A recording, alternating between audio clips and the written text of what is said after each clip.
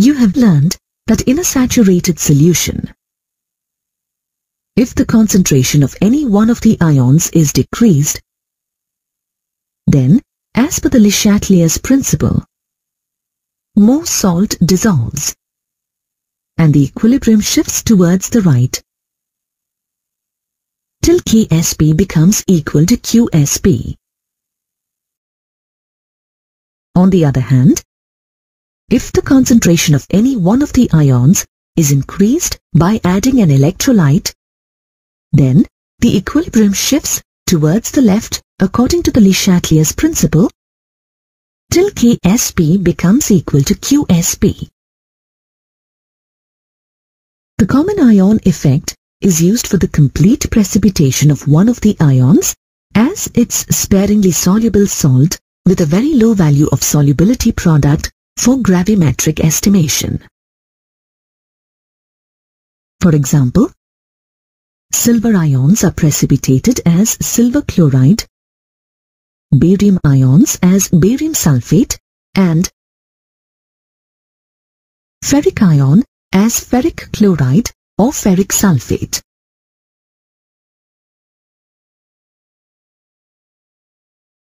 The common ion effect is not only used in the quantitative analysis of compounds, but is also for their purification.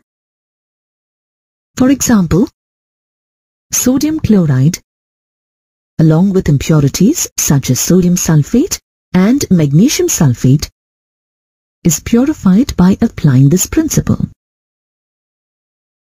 When hydrogen chloride gas is passed through a saturated solution of sodium chloride, the precipitation of sodium chloride increases and dissociation of sodium chloride decreases due to the chloride ion, which acts as a common ion.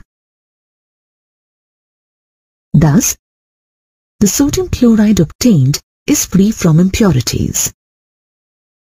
The solubility of salts of weak acids, like phosphates, increases with an increase in the concentration of H+ ions or a decrease in the pH.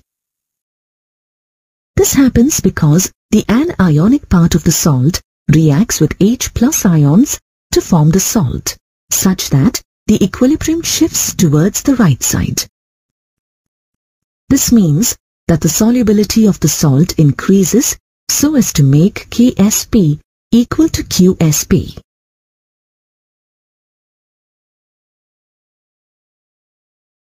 Now, let's derive a relation between the solubility and H+ ion concentration for a mixture of a weak acid and its salt.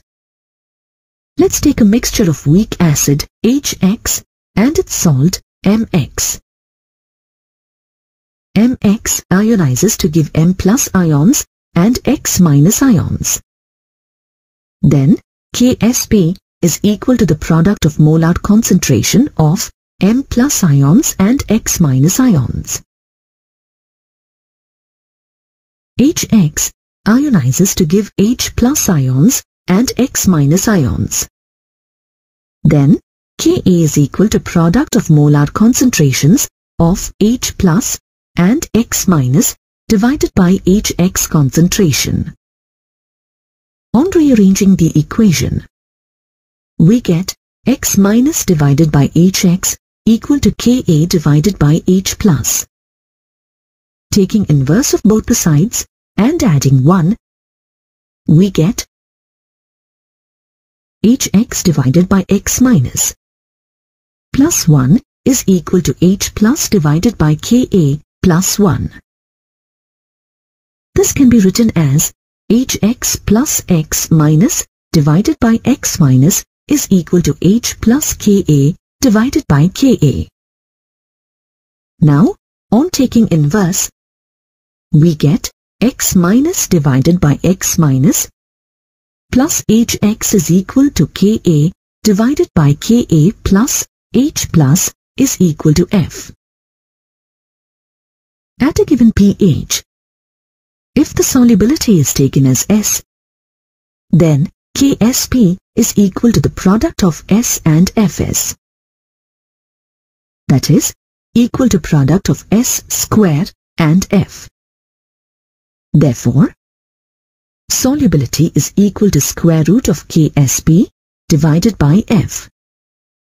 On rearranging the equation, we get solubility S is equal to product of Ksp and H plus Ka divided by Ka whole to the power half. So we can conclude that solubility increases with a decrease in pH or an increase in H plus ion concentration.